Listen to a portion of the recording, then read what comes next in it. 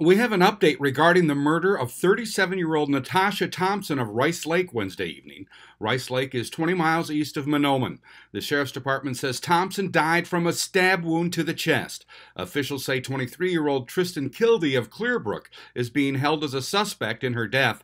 Court officials tell iNewZ on this Friday afternoon that formal charges in this case won't be filed until next week. In the meantime, Kilde is being held in jail on a probation violation. He already had pending charges of driving while impaired and obstructing legal arrest filed in June. Plus, he has a prior conviction of felony burglary in 2016.